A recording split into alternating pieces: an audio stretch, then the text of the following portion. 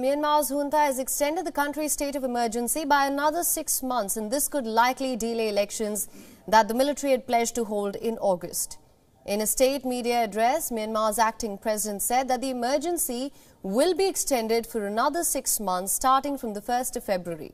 The state of emergency was due to expire at the end of January, but on Tuesday, junta chief admitted that more than a third of the country's townships are not under full military control. On the second anniversary of the military coup, the junta called the National Defence and Security Council meet to discuss the state of the nation and concluded that it has not yet returned to normalcy. The state of emergency was initially declared in February 2021 when the military ousted Aung San Suu Kyi government. The country's constitution states that an emergency can be declared for an initial period of 1 year and can normally be extended for a maximum of 2.5-year terms. Denouncing the emergency extension, the United States said that it strongly is opposed to the decision by Myanmar's junta, which has prolonged the military's illegitimate rule and the suffering it inflicts upon the country.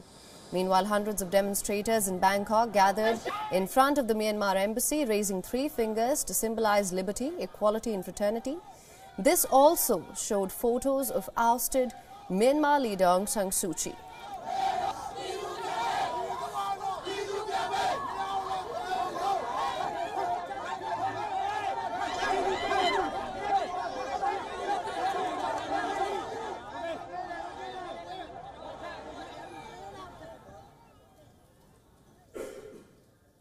For more on this, we're now being joined by Ben Dunant. Dunant is journalist and editor at Myanmar Frontier and Myanmar Specialist. Thank you so much for joining us on this broadcast. Hello, it's very nice to be here. My first question to you, the junta has extended the state of emergency by another 6 months. How do you assess this move? Do you see this just as a pretext for delaying elections further? I think what's important to say is that this decision to extend the state of emergency and then inevitably to postpone the election represents a humiliating failure for the military chief.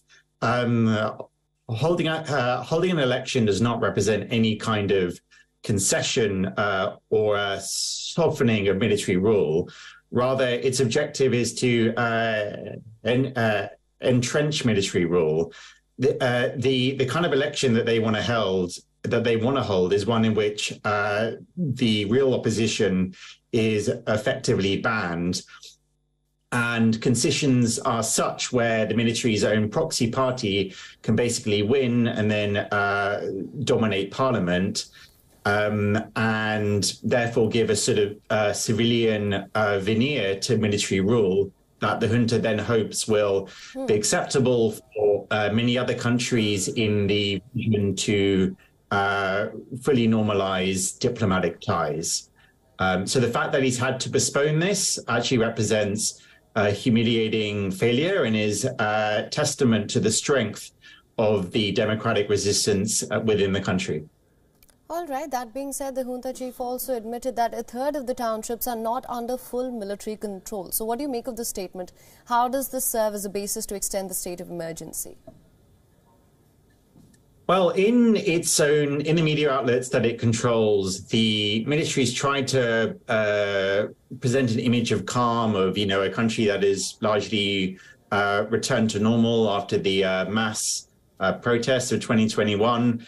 So an acknowledgement that the military has actually lost control over quite large areas of the country does represent reality dawning to some extent. It is true that lots of new resistance armed groups have formed since the coup, and they've been successful in denying the military proper control over many rural areas.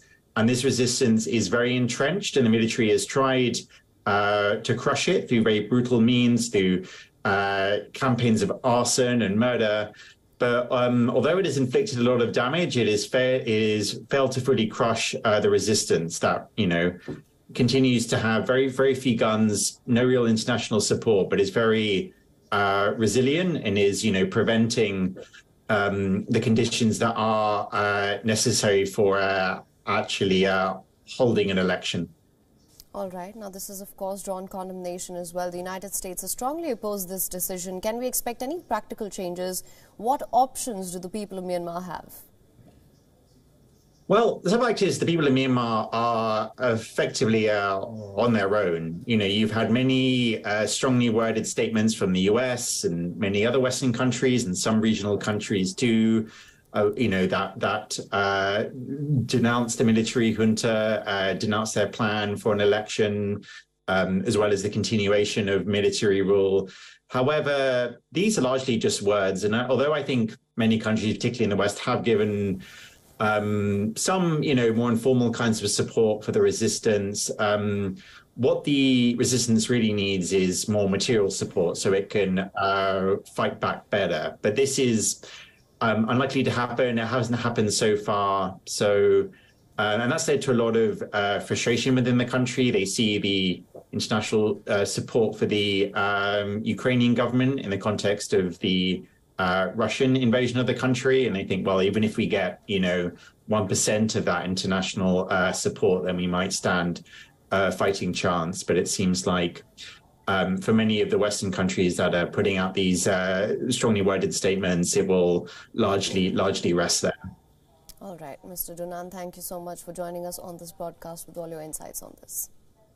Thank you very much. It's been a pleasure. WION is now available in your country. Download the app now. Get all the news on the move.